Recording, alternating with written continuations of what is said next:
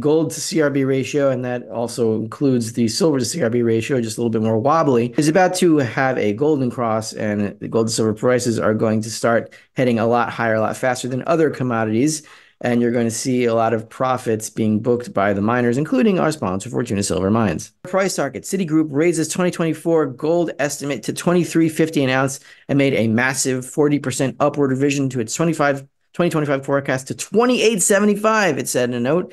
That came after Goldman Sachs Group said Friday that metal was in an unshakable bull market, raising its year-end prediction to $2,700. So the banks are coming around a little bit late. It's going to be a lot worse than that. It's that we're going to head past $28.75. I think we're going to hit $3,000 this year and past it. Rafi Farber is the mind behind endgame investors and is renowned for his acute analysis and strategic financial foresight. Focusing on the broader commodities bull market, Farber believes that the impending golden cross in the gold to CRB ratio signals a forthcoming uptrend in gold and silver prices compared to other commodities. With the Commodity Research Bureau Index, CRB, up 13% year-to-date, the commodity market shows strong performance despite some sectors lagging. The remainder of the year will be critical to observe, particularly how commodities like gold continue to act as economic indicators. Forecasting the future of mining stocks, he anticipates heightened profitability as gold and silver prices surge ahead of other commodities. Gold stocks have lagged in part because production costs have gone up 35% since early 2020, mainly due to higher labor costs. This is one reason gold stocks will likely hit their old highs if gold moves a lot higher. But if the gold price rally continues, the miners will join in and rally. In his analysis, Farber highlights a bear market trend in the gold to S&P 500 ratio since 2011. As of early 2024, there's a notable uptick in the ratio, signaling a shift toward gold's superiority over stocks in a deflationary environment. On Monday, the price of gold was $2,330 per troy ounce, which is 13% higher than the price at the beginning of the year. The S&P 500, an index that tracks the stock performance of the 500 largest publicly traded companies, has also had a blazing hot start to 2024, gaining 9.34% to reach its current level of 5,215. Now, we present the clips of Rafi Farber's insights from his recent interview with Arcadia Economics.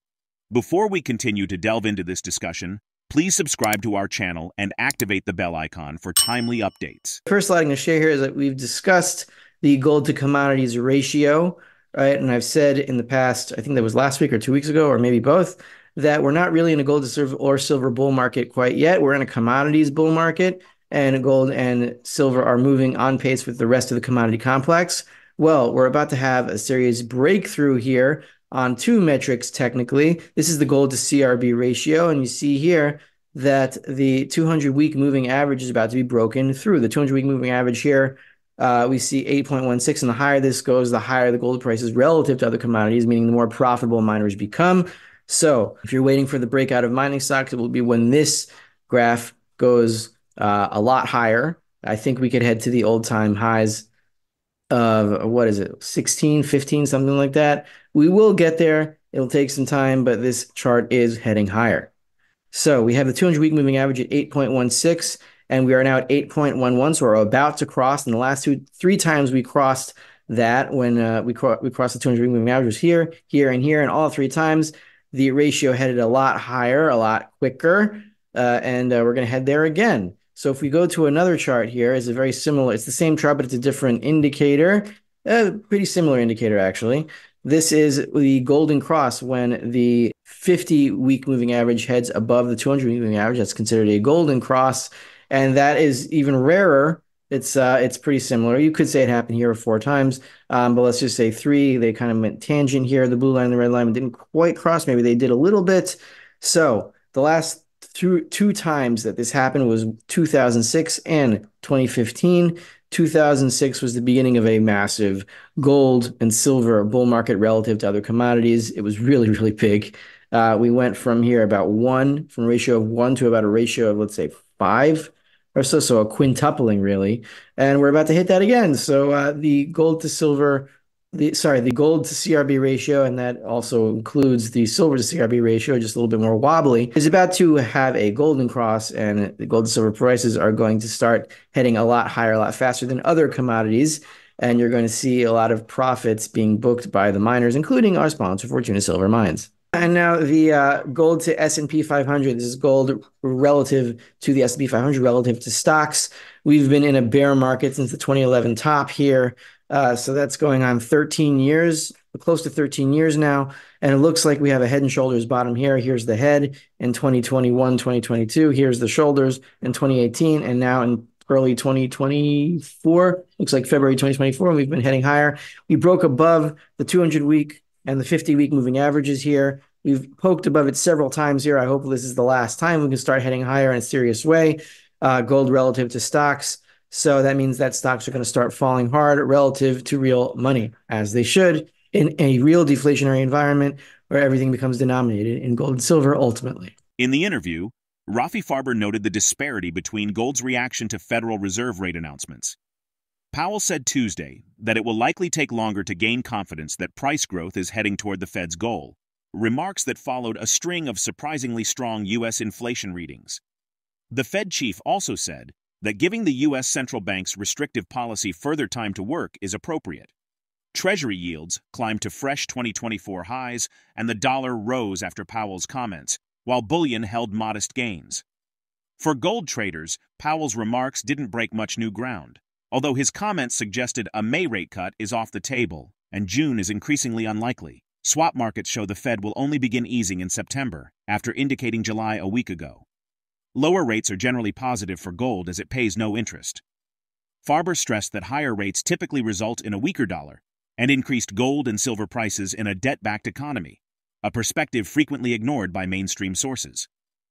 Furthermore, Farber delves into the gold-silver ratio and foresees a shift favoring silver in the final phase of the current bull market.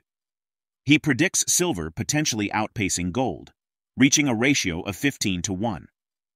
This change could be spurred by increased public awareness of economic dynamics and silver's affordability relative to gold. Let's get back to the interview. Mega banks, mega pump gold price targets, but they can't even say the truth. Gold edges higher after Powell signals no rush to cut rates. Well, that's odd because the mainstream media always says that higher rates or rates higher than would otherwise be, for example, when the Fed doesn't want to cut, that should lead gold to go lower and silver to go lower, but not here, and they don't really address that point. So it says Bloomberg here, gold edged higher as traders digested Jerome Powell's comments signaling that the Federal Reserve has no plans to lower interest rates in the near term. For gold traders, Powell's remarks didn't break much new ground, although his comments suggested a May rate cut is off the table and June is increasingly unlikely. Swap markets show the Fed will only begin easing in September after indicating July a week ago. Here's the key sentence. Lower rates are generally positive for gold as it pays no interest. Well, they can't even say or address the issue that the Fed is saying that they're not going to cut rates and gold heads higher anyway. The truth is, when the currency is backed by so much debt, I think about 93% of the dollar is backed by either treasury debt or mortgage-backed security debt. When you raise rates in that environment, 93% of the backing of the dollar gets cut in price and the Fed has losses, and that destroys the purchasing power of the currency. In this environment, the higher rates go, the lower the dollar goes, and the higher gold and silver go, but they don't address that. They can't even say it. We're wondering when silver is going to finally overtake gold. So I've shown this from the 1970s. I've shown gold versus silver in the 1970s. So this is the gold to silver ratio in the 1970s. So from about 1973, right? 1973 to 1979, right? Gold to silver ratio was stuck in a range of, well, let's say around 40, a little bit below 40, 39, 38, whatever that is. And when did it finally head towards 15-1 in the 1980 top? Well, that was beginning in 1979. We're about 40 here, and we head to about 15 in 1980. So in the final year of the 1970s rally, that is when silver overtook gold. And that's what I think is going to happen now in the final year of this bull market, which I think we're either in or very, very close to. Silver is going to overtake gold pretty quickly, and we're going to head near 15-1. And the last chart I want to show you will confirm this. This is the chart of silver in 1970, just before the gold window was closed by Richard Nixon. May his memory be for a Nixon. I put a red line here where the average price of silver is in 1970. I eyeballed it, whatever. So let's say about 180. So in 1970, we know that gold was $35 an ounce. And 180, if you take that, it's about a 20 to 1 gold to silver ratio. So in the 60s, the 1970, 1971, gold to silver ratio was about 20 to 1. So that's where it is normally. So people who say that a 15 to 1 ratio is unachievable, no, it's pretty normal, and we will get there when the public figures out what is going on and they can't afford gold, so they head into silver. Right now, the banks are chasing gold, which is why gold is heading higher, and silver is heading higher too, but not really that fast because the public hasn't woken up yet. But when they do, the power of the public is a lot more powerful than the power of even the mega banks because there's like 6 billion people in the world, and there's only like, I don't know, a handful of mega banks, and they don't really have that much money. They're bleeding and they're failing, and UBS needs a bailout. So yes, we are headed to a 20 to 1, 15 to 1 ratio, which is why I'm a silver stagger. It's going to be a lot more volatile than gold, which is why I also hold gold. And we've seen what happens when there is panic of a possible World War III end game scenario. Gold and silver go up, Bitcoin goes down. Will that happen in the actual end game? I don't know for sure, but it certainly seems that way. Several strategists in the gold space expect the precious metal rally to continue in 2024, and some even believe it could outperform all other commodities this year. As the gold to CRB ratio signals an upcoming move in precious metals, investors may find opportunities in mining stocks to capitalize on this trend. How will you leverage these market dynamics in your investment strategy moving forward? Drop your thoughts in the comment section below.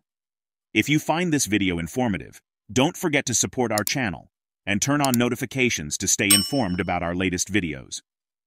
See you in the next video.